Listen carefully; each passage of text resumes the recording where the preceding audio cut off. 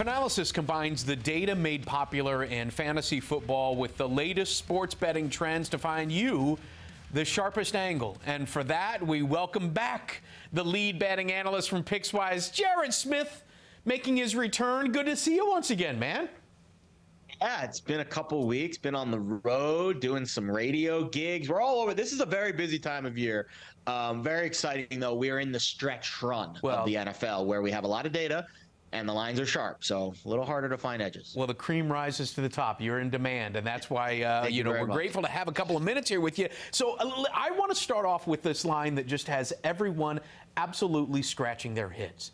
The 5-7 Detroit Lions are 1.5-point favorites against the 10-2 Minnesota Vikings. Listen, this has happened 9 times in the Super Bowl era. All but one of those has been on the final week of the season, which, of course, is always an anomaly. So how are you reading this? Yeah, the Vikings are kind of an anomaly this year, right? They've kind of slept with angels in terms of their win-loss record. But this is the exact type of game that we like to sink our teeth into, Steve, because the data says the Vikings are a very average football team. But their win-loss record says they're one of the best teams in the conference and competing for the #1 seed and maybe a Super Bowl contender, right? But when you look that layer beneath, the Lions are actually the better team. And a lot of odds makers, a lot of ratings people, a lot of professional gamblers that I kind of converse with on a weekly basis are all kind of in lockstep that this game played on a neutral, they still maybe would make the Lions a favorite. So perhaps the data needs to enlighten us here. And the DVOA numbers, the EPA per play numbers, everything efficiency-wise, analytics-wise is saying Minnesota is about an average football team. And the Lions, especially over the last 5 weeks, where they're 5-0 against the spread, covering by over 12 points per game, you're starting to see an uptick in defensive efficiency, which is something I didn't even expect. We've talked about this Lions team really struggling defensively this year, 32nd in EPA per play weeks 1 through 8. Well, over the last 5 weeks during this little stretch for Detroit, Aaron Glenn, former Jet defensive coordinator now of Detroit, really getting this man coverage blitz-happy scheme to play as one. And the Lions right now are about a 15-16 on the efficiency scale with their defensive numbers. And again, coming from 32nd in weeks 1 through 8, now a middle-of-the-road team, that's a pretty big improvement. Offensively speaking, they're a top 10 unit right now. Their offensive line's playing like a top 10 unit. Jared Goff and offensive coordinator Ben Johnson seem to be in sync. A lot of things to like with how the Lions are playing right now. The Vikings, I don't know how they covered last week against the Jets. They were outscored by 200, or they're outgained by 200 yards. Net yards per play, they were a -1.5. The Jets went 1 for 6 in the red zone. Well, that was it right there. The Lions have the best red zone scoring offense in the league. I don't think that's going to happen this week. This, to me, is a very easy market indicator, red flag, bet the Lions. How are the Vikings underdogs? It's similar to that Vikings-Cowboys game a couple weeks ago. I think Detroit's the right side. And when you kind of peel back the layers as well, apparently the Lions are releasing standing room only seats for this game, which means they expect more than 70,000 fans. Now, what does that mean? Well, the Vikings are have the 9th most false starts and the 4th most delay of games this year. I know that those seem like, trivial penalties, but those could be very important when the crowd can play a role in a game like this.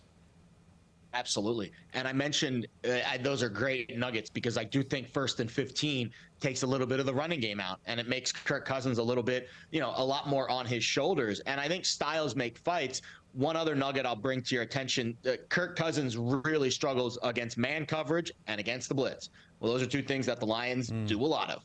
Meanwhile, Jared Goff has actually been the zone king this year, one of the top efficiency numbers against zone coverage this year. Well, that's the style the Vikings like to play, and their secondary, they might get Cam Dantzler back this week, but still relatively banged up. And I just think this is a really bad matchup for Minnesota and a really good matchup for Detroit. Then the revenge angle, the Lions had a late lead the last time these 2 teams played in Minneapolis just a few weeks ago, and Minnesota came back, scored a touchdown on the final drive. So there's just so many angles that line up for Detroit in this game. And then you look at the line and the market and the overall fervor that the national media is probably going to, even Dan Campbell said this week, I don't know how we're favored. Well, I can tell you, Dan, because your efficiency rating is significantly better than Minnesota and you're the home team. That's why you're favored, right? So I think there's just a lot of things that line up for Detroit in this game. Tough for him to play that Lou Holtz play of, oh, that team is just so good. They're so much better than us. We're a terrible team. By the way, the over-under here is 51.5. Twice this year, the Lions games have gone over 70 points. I'm curious, real quick, are you interested at all in the over on 51.5? I can play the under. Again, I would not play the under. Oh, not? Okay, gotcha. Red zone numbers matter a lot when you're betting over-unders.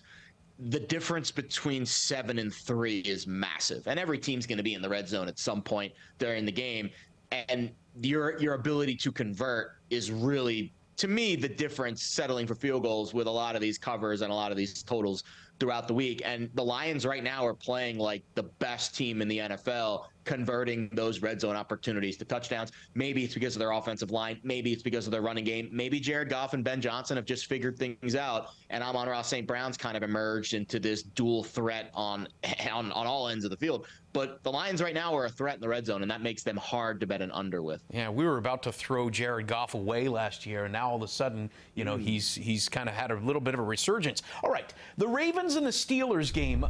This game has shifted a little bit because the Ravens went from 5-point favorites to 3-point dogs, all after we found out that Lamar Jackson is going to be missing up to a month. So, are you taking the bait?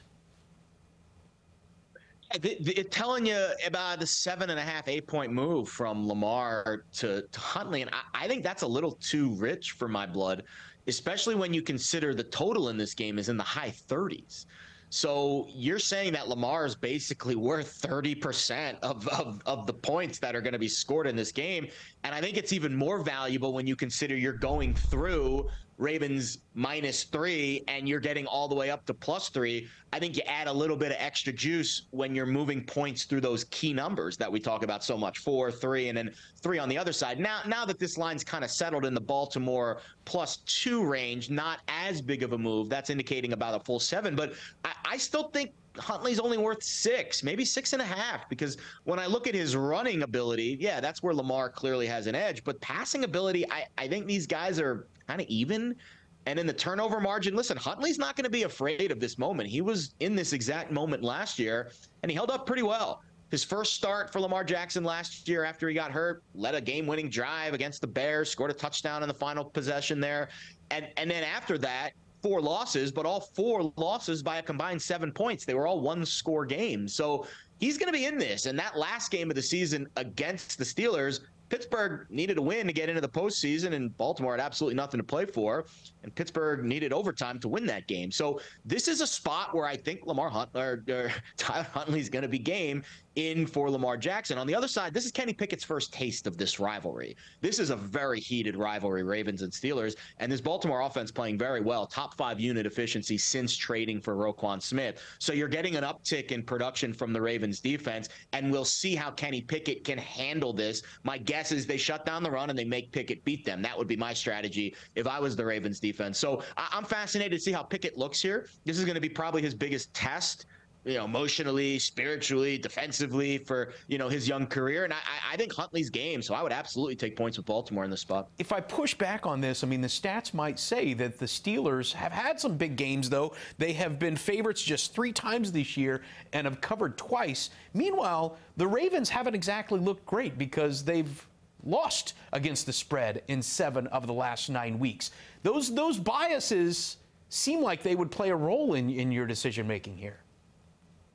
I think it's fair to say that the Ravens with Lamar Jackson are an overvalued football team offensively.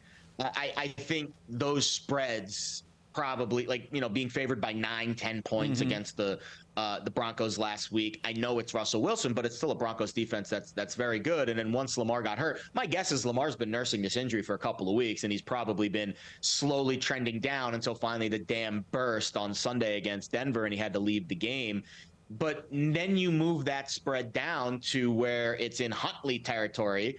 And again, I think a 7.5-point move for a quarterback. Keep this in mind. Last year when it was Aaron Rodgers to Jordan Love, that was a 7.5-point move. And I even thought that was a little too rich. I remember betting the other side in that game on the Packers when they were against the Chiefs and they ended up covering. I think a 7.5-point move should only be reserved for the best starting quarterback against like a really bad backup. And I don't think I put Lamar in that category right now. He's not playing that way. And I certainly don't put Tyler Huntley in the worst backup quarterback. I mean, he, again, a lot of experience last year with an offense that he feels comfortable in. So I think that gap is a lot tighter. So when you make the move 7.5 points from Lamar to Huntley, I think we're getting value with Baltimore here. It's not the only game where the line has moved because of an injury.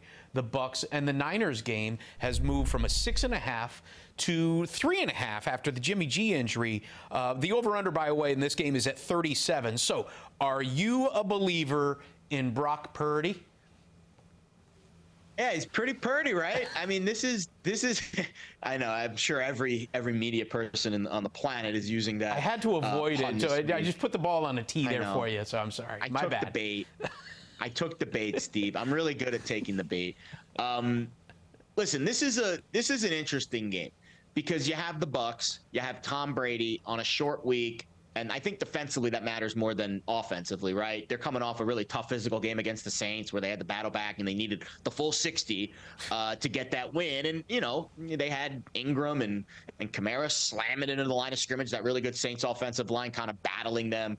And I think that's where I struggle a little bit with trusting this Bucs defense to just completely shut down Brock Purdy. Now, on the other side, you look at Purdy.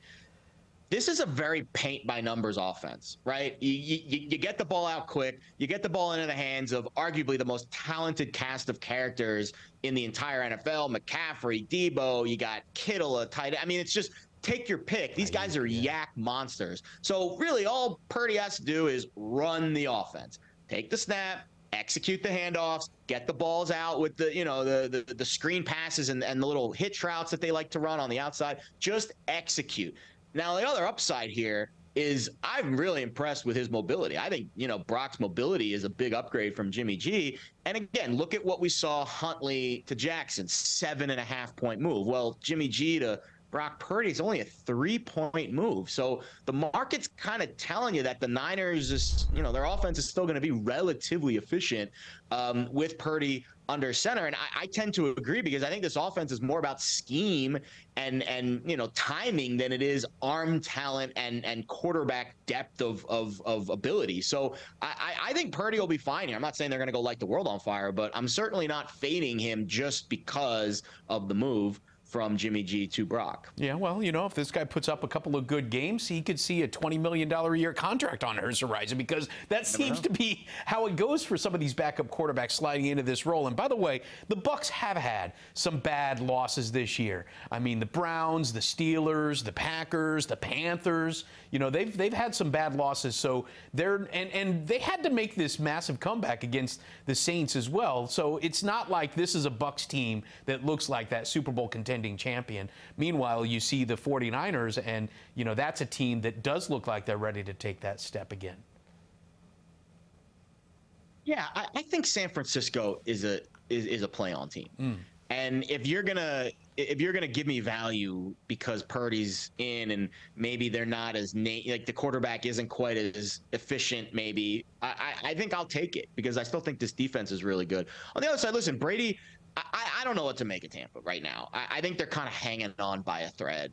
I think this game should energize Tom a little bit. He's from the Bay Area. He grew up rooting for the 49ers. You know, I don't know if that's worth anything on the point spread, but I certainly think Tampa Bay is going to be throwing the football down the field. They have the highest passing play rate of any team in the NFL. That's why I like the over in this game. I think Purdy will do enough to keep the Niners offense on schedule.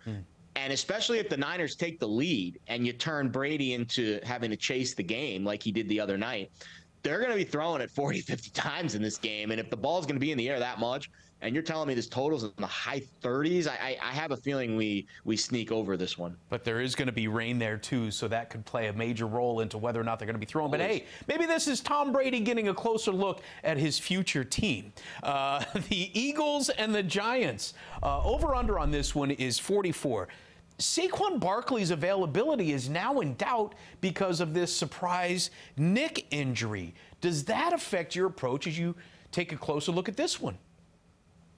I'm glad I bet my under before that news broke. I liked the under before this game. I thought even if Saquon was 100%, I mean, go look at what the Eagles did to Derrick Henry and the Titans last week. Jonathan Gannon put 8 in the box on about 50% of snaps, and he dared Ryan Tannehill to beat him. And then on the back end, he disguised the coverages so well, shifting back and forth between that too high shell that we see so much in the NFL these days against those explosive offenses, shifting his safeties down into the box like simultaneously. I mean, it was a masterclass scheme for Jonathan Gannon against this Titans offense last week. And if Ryan Tannehill could not diagnose the coverage, I don't put a lot of faith in Daniel Jones to do it. So if they shut down the run, which, again, no Saquon, it makes it even easier to shut down the run. I still think the Giants will still try to set up the run, even if Saquon's out in this game. But if they can't run the football, and it's Daniel Jones, who, by the way, you would assume game script is going to favor the Eagles here. So the Eagles get in front. Daniel Jones then has to chase the game and has to try to score with a very pedestrian group of weapons and a really good scheme on the other end. I think the Giants are going to be, behind the 8 ball a lot in this game.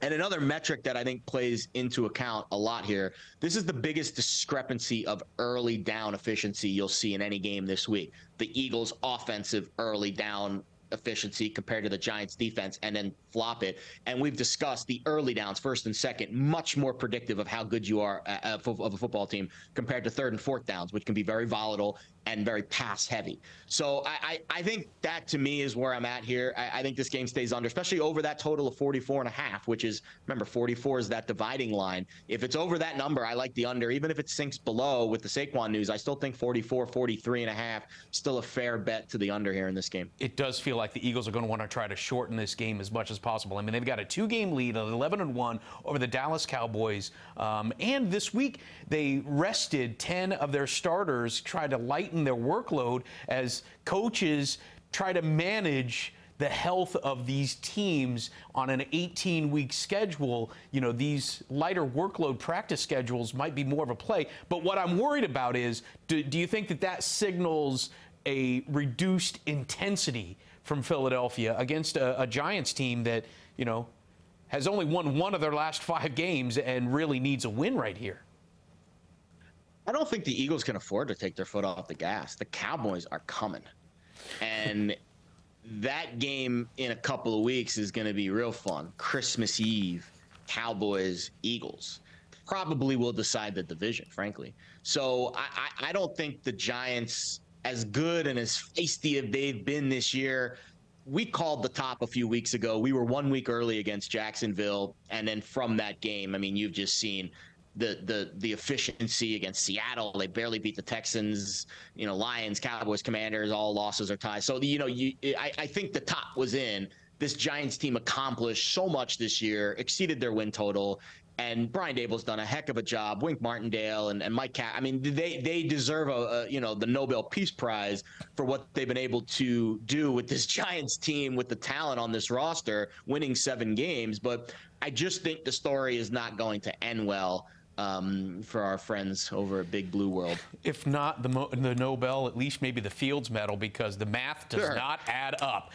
That's how Jared values his best bets of the week. Make sure you check out our other segment where he focuses on the Jets and the Giants point spread. For Jared Smith and Pickswise, I'm Steve Overmyer. This is Fanalysis.